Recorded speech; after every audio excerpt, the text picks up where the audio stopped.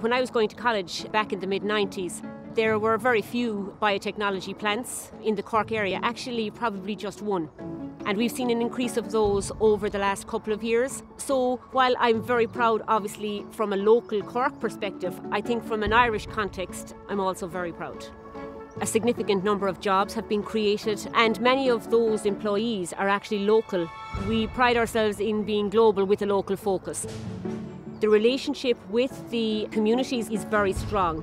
So I think the future is very bright for the Cork Harbour area.